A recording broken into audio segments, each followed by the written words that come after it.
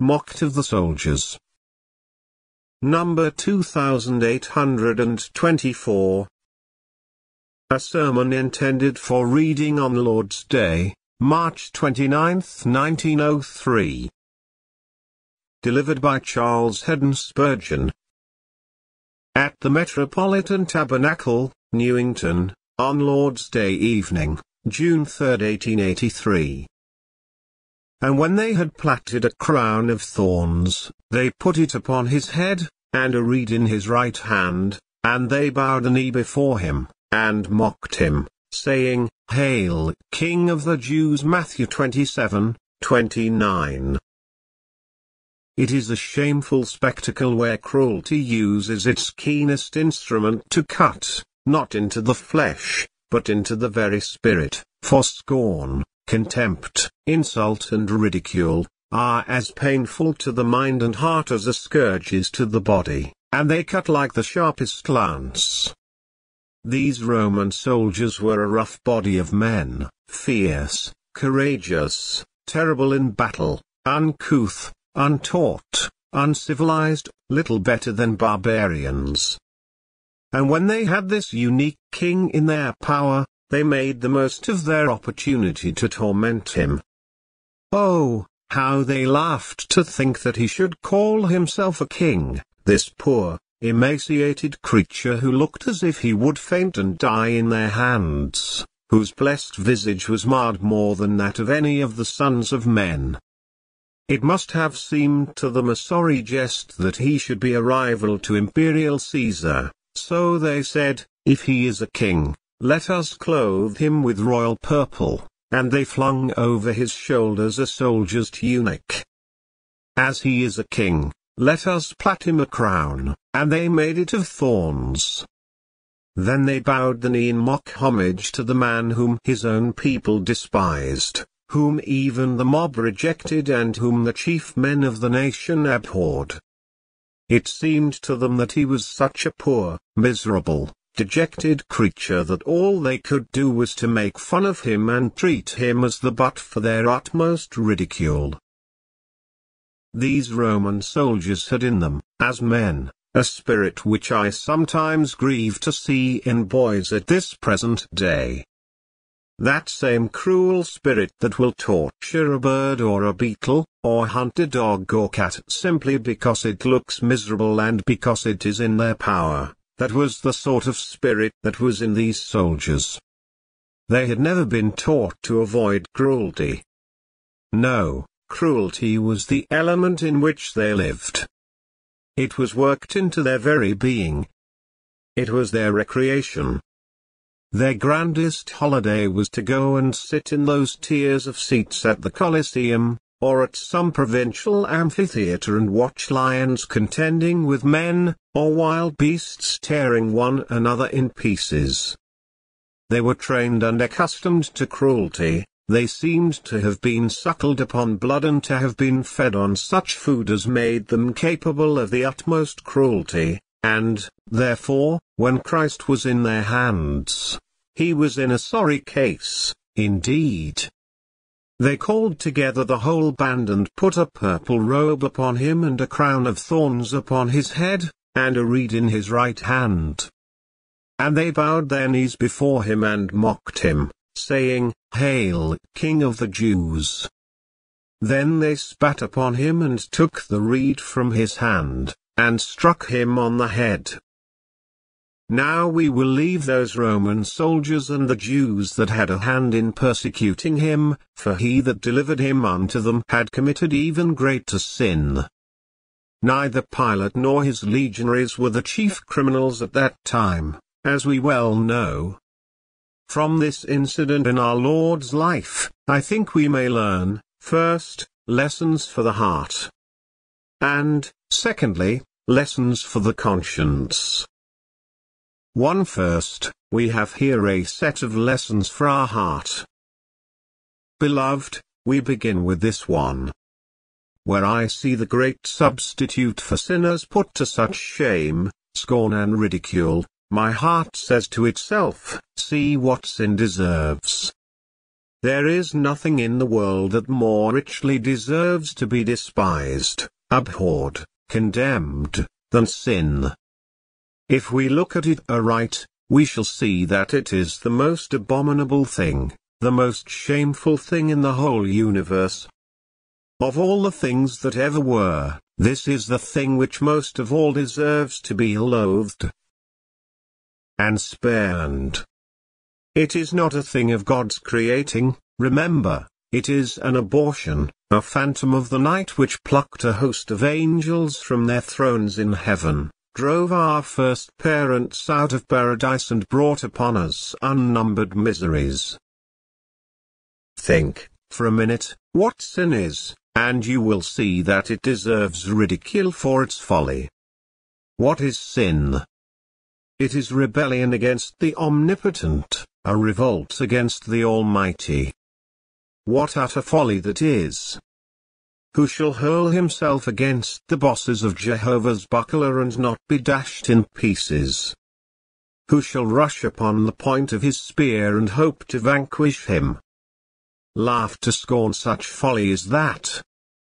Under that aspect, sin is the apex of folly, the climax of absurdity, for what power can ever stand up against God and win the day? But, further, sin deserves to be scorned because it is a wanton attack upon one who is full of goodness, justice and truth. Note that evil thing that assails the Most High and brand it so that the mark of the iron shall abide on it forever. Set it up in the public pillory and let all true hearts and hands hurl scorn upon it for having disobeyed the perfect law of God, angered the generous Creator and Preserver of men, done despite to eternal love and infinite damage to the best interests of the human race. It is a ridiculous thing because it is fruitless and must end in being defeated. It is a shameful thing because of its wanton, malicious, unprovoked attack upon God. If you will look back a little and consider what sin attempted to do, you will see the reason why it should be shamed for its audacity. You shall be as gods, said he who was the mouthpiece of sin, but are we, by nature, like gods? Are we not more like devils? And he who uttered that lie, even Satan, did he succeed as he expected when he dared to rebel against his Creator? See how his former glory has vanished. How are you fallen from heaven, O Lucifer, son of the morning, and how is your brightness quenched in everlasting night? Yet sin, speaking through the lips of Satan, talked about being a king and of making all of us kings, but it has only degraded us to the dunghill and to utter beggary. Yes, to worse than that, to death and hell. What spitting sin deserves. If it is to be crowned, let it be crowned with thorns. Bow not your knee to it, but pour upon it all the scorn you can. Every true and honest heart in heaven, among the angels and the glorified spirits, and on earth, among sanctified men and women, must look upon sin as a thing worthy of unspeakable contempt. May God make sin as contemptible in our sight as Christ appeared to be to the Roman soldiers. May we scoff at its temptations. May we scorn its proffered rewards. And may we never bow our hearts to it in any degree whatever, since God has set us free from its accursed thraldom. That is the first lesson for our hearts to learn from the mockery of our Saviour by the soldiers. See what a contemptible thing sin is. Learn, next, my dear brothers and sisters, how low our glorious substitute stooped for our sake. In him was no sin either of nature or of acts. He was pure, entirely without spot before God, himself, yet, as our representative, he took our sin upon himself. He was made sin for us, says the Scripture most emphatically. And, inasmuch as he was regarded as being the sinner, though in him was no sin, it naturally followed that he should become the object of contempt. But what a wonder that it should be so! He, who created all things by the word of his power and by whom all things consist, he who counted it not robbery, not a thing to be grasped, to be equal with God, sits in an old chair to be made a mimic king and to be mocked and spat upon. All other miracles put together are not equal to this miracle. This one rises above them all and out miracles all miracles, that God, himself, having espoused our cause and assumed our nature, should deign to stoop to such a depth of scorn as this. Though myriads of holy angels adored him, though they would have gladly left their high estate in heaven to smite his foes and set him free, he voluntarily subjected himself to all the ignominy that I have described, and much more which is utterly indescribable, for who knows what things were said and done in that rough guard-room which holy pens could not record, or what foul jests were made, and what obscene remarks were uttered, which were even more shocking to Christ than the filthy spit which ran down his blessed cheeks in the time of shameful mockery. Ah, my brothers and sisters, you cannot imagine how low your Lord stooped on your account. When I hear any say that they have been so slandered for his sake that they cannot endure it, I have wished that they knew what he endured on their account. If we stood in the pillory and all mankind hooted at us for a million years, it would be as nothing compared with the wondrous condescension of him who is God over all, blessed forever, stooping as he did for our sake. That is the second lesson for our hearts to learn. Then let me say to you very tenderly, wishing that some other voice could speak of it more effectively, see how your Redeemer loved you. You know that when Christ stood by the grave of Lazarus and wept, the Jews said, "Behold how he loved him." Ah, but look at him there among those Roman soldiers, despised, rejected, insulted, ridiculed. And then let me say to you, behold how he loved us, you and me, and all his people. In such a case I might quote the words of John, "Behold, what manner of love." But this love of Jesus is beyond all manner and measure of which we can have any conception. If I were to take all our love to him and heap it up like a vast mountain, if I were to gather all the members of the one Church of Christ on earth and bid them empty their hearts, and then fetched out of heaven the myriads of redeemed and perfected spirits before the throne of God, and they added all their heart's love. And if I could collect all the love that ever has been and that ever shall be throughout eternity in all the saints, all that would be but as a drop in a bucket compared with the boundless, fathomless love of Christ to us that brought him down so low as to be the object of the scorn and derision of these wicked men for our sake. So, beloved, from this sad scene let us learn how greatly Jesus loved us, and let each one of us, in return, love him with all our heart. I cannot leave this set of lessons for your heart without giving you one more. That is, see the grand facts behind the scorn. I do believe, I cannot help believing, that our blessed Master, when he was in the hands of those cruel soldiers and they crowned him with thorns, bowed before him in mock reverence and insulted him in every possible way, all the while looked behind the curtain of the visible circumstances and saw that the heartless pantomime, no, tragedy, only partially hid the divine reality, for he was a king, even then, and he had a throne, and that crown of thorns was the emblem of the diadem of universal sovereignty that shall, in due season, adorn his blessed brow. That reed was to him a type of the scepter which he shall yet wield as King of kings and Lord of lords. And when they said, "Hail, King of the Jews!" he heard, behind that mocking cry, the triumphant note of his future glory, Hallelujah!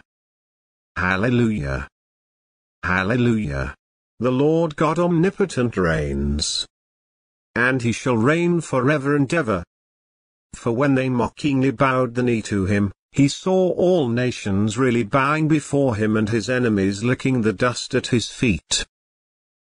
Our Saviour knew that these ribald soldiers, unconsciously to themselves, were setting before him pictures of the great reward of his soul travail. Let us not be discouraged if we have to endure anything of the same sort as our Lord suffered. He was not discouraged, but remained steadfast through it all. Mockery is the unintentional homage which falsehood pays to truth. Scorn is the unconscious praise which sin gives to holiness. What higher tribute could these soldiers give to Christ than to spit upon him? If Christ had received honor from such men, there would have been no honor in it to him. You know how even a heathen moralist, when they said to him, "So and so spoke well of you yesterday in the market," asked, "What have I done amiss that such a wretch as that should speak well of me?" He rightly counted it a disgrace to be praised by a bad man, and because our Lord had done nothing amiss, all that these men could do was to speak ill of him and treat him with contumely, for their nature and character were the very opposite of his. Representing, as these soldiers did, the unregenerate, God-hating world, I say that their scorn was the truest reverence that they could offer to Christ while they continued as they were. And so, at the back of persecution, at the back of heresy, at the back of the hatred of ungodly men to the cross of Christ, I see his everlasting kingdom advancing, and I believe that the mountain of the Lord's house shall be exalted above the hills, and that all nations shall flow unto it, even as Isaiah foretold that Jesus shall sit upon the throne of David, and that of the increase of his kingdom there shall be no end, for the kings of the earth shall bring their glory and honor unto him, and he shall reign forever and ever. Hallelujah! Glory be to his holy name. Have all our hearts truly learned these four grand lessons: the shamefulness of sin, the condescension of our Lord, the immeasurable love which made him so condescending, and the ineffable glory which hides behind the skirts of all this shame and sorrow? If not, let us beseech the Holy Spirit to teach them to us. 2. Now I want to give you, from this same incident, a set of lessons for your conscience. And, first, it is a very painful reflection, let your conscience feel the pain of it, that Jesus Christ can still be mocked. He has gone into the heavens and he sits there in glory, but yet, spiritually, so as to bring great guilt upon him who does it, the glorious Christ of God can still be mocked, and he is mocked by those who deride his people. Now, men of the world, if you see faults and failings in us, we do not wish you to screen us. Because we are the servants of God, we do not ask for exemption from honest criticism. We do not desire that our sins should be treated with more leniency than those of other men, but, at the same time, we bid you beware that you do not slander, scandalize and persecute those who are the true followers of Christ, for, if you do, you are mocking and persecuting him. I believe that if it is the poorest of his people, the least gifted and the most faulty, yet, if they are evilly spoken of for Christ's sake, our Lord takes it all as done to himself. You remember how Saul of Tarsus, when he lay smitten on the ground, heard a voice which said to him, "Saul, Saul, why do you persecute me?" Well, but, he might have said, "I have never persecuted you, Lord." No, but he dragged Christian men and women to prison and scourged them, and compelled them to blaspheme, and because he had done this to Christ's people, Christ could truly say to him, "Inasmuch as you have done it unto one of the least of these, my brethren, you have done it unto me." If you persecutors need to amuse yourselves, you can find much cheaper sport than that of slandering the servants of Christ. Remember that the Lord has said concerning them, "He that touches you, touches the apple of his eye." If you were to touch the apple of a man's eye, you would be provoking him to defend himself, so do not awaken Christ's righteous anger by scoffing at any of his people. I say no more upon that point. If the message is meant for any man here, let him give heed to the warning. Next, Christ may be mocked by despising his doctrine. It seems to me a fearful thing that men should ever hold up Christianity to scorn. Yet nowadays there is scarcely any portion of the truth of God which is not ridiculed and caricatured. It is stripped of its own clothes and dressed up in somebody else's old purple cloak, and then it is set in a chair, while men pretend great homage for it, and salute it, saying that they have great reverence for Christ's teaching. But, before long they spit in its face and treat it with the utmost disdain. There are some who deny the deity of Christ, others who hate the central doctrine of his atoning sacrifice, while many rail at justification by faith, which is the very heart of the gospel. Is there any doctrine, I scarcely know one, which has escaped the mockery and scorn of ungodly men? In the present day, if a man wants to make himself a name, he does not write upon something which he understands and which is for the public welfare, but he straightway begins to assail some doctrine of Scripture of which he does not know the meaning. He misrepresents it and sets up some notion of his own in opposition to it, for he is a modern thought man, a person of much importance.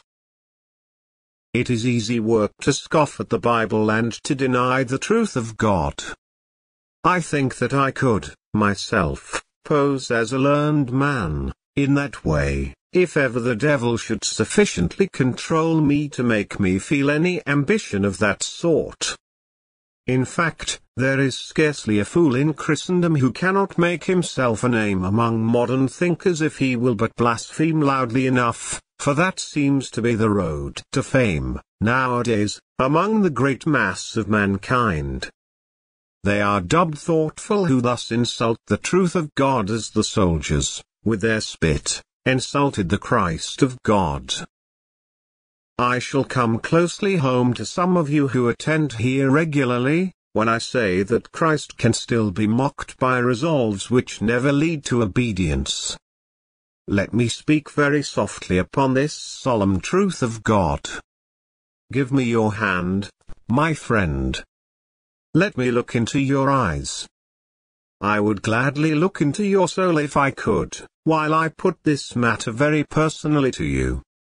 Several times, before leaving this house, you have said, "I will repent of my sin. I will seek the Lord. I will believe in Jesus." You meant these words when you uttered them. Why, then, have you not fulfilled your promises? I do not care what excuse you give, because any reason which you give will be most unreasonable, for it will only amount to this, that there was something better than to do what Christ bids you, something better for you than to be saved by him, something better than the forgiveness of your sins, something better than regeneration, something better than Christ's eternal love. You would have chosen Christ, but Barabbas came across your path, so you said, "Not this man, but Barabbas."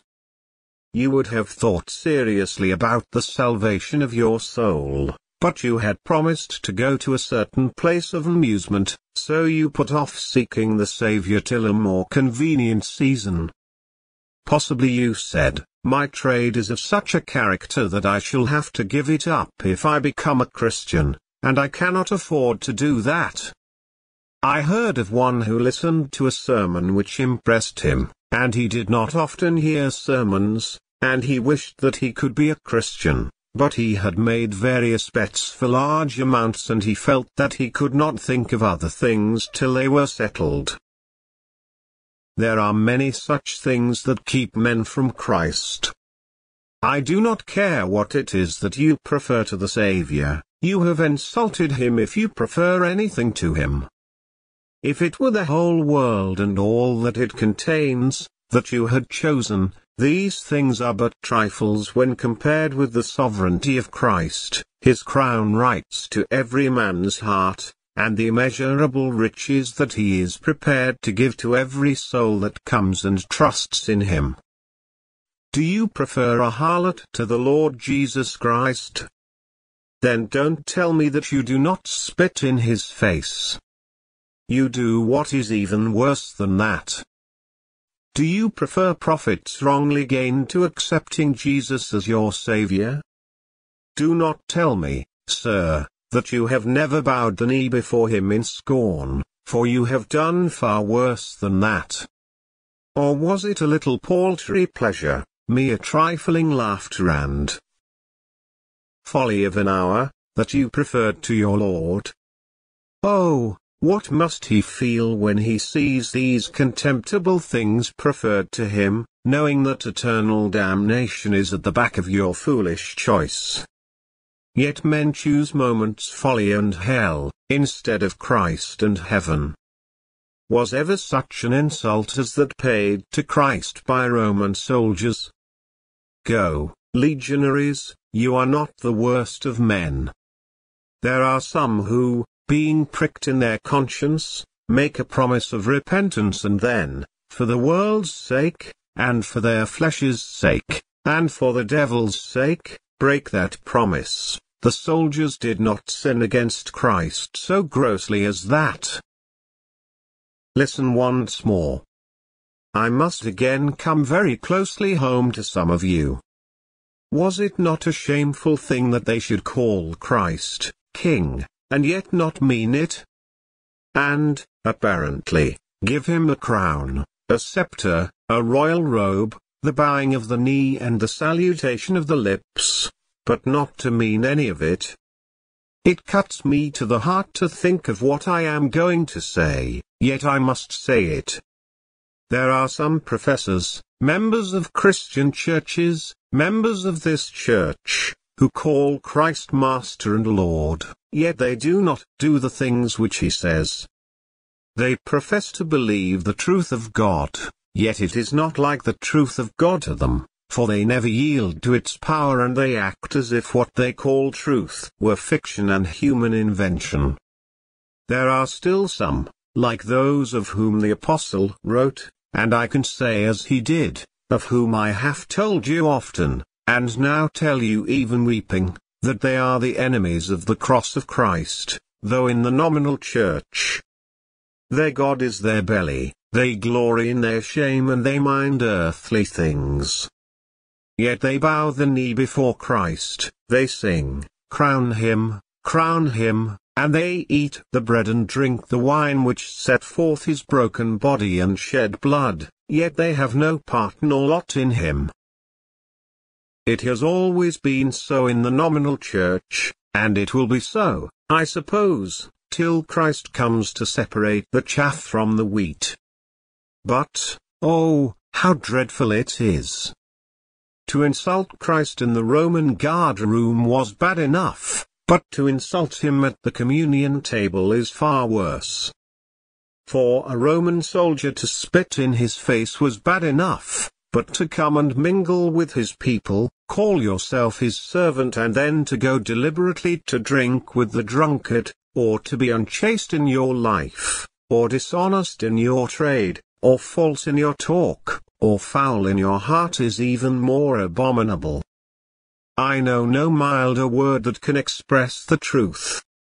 To call Christ Master, and yet never to do his bidding, this is mockery and scorn of the worst possible kind, for it wounds him at the very heart. I was reading, today, part of a Welsh sermon which struck me much. The preacher said, "Let all who are in this congregation avow their real master. I will first call upon the servants of the devil to acknowledge him. He is a fine master, and a glorious one to serve, and his service is joy and delight. Now all of you who are serving him, say, Amen. Glory be to the devil. Say it." But nobody spoke. "Now," he said, "don't be ashamed to acknowledge him whom you serve every day of your life. Speak out and say, 'Glory be to my master, the devil,' or else hold your tongues forever." And still nobody spoke, so the minister said, "Then, I hope that when I ask you to glorify Christ, you will speak." And they did speak, till the chapel seemed to ring again as they cried, "Glory be to Christ." That was good. But if I were to test you in a similar fashion, I feel tolerably certain that nobody here would acknowledge his master, if his master is the devil. And I am afraid that some of the devil's servants would join us in our hallelujahs to Christ. That is the mischief of it. The devil himself can use self-denial, and he can teach his servants to deny their master, and in that very way to do him the most honor. Oh dear friends, be true to Christ, and, whatever you do, never mock him.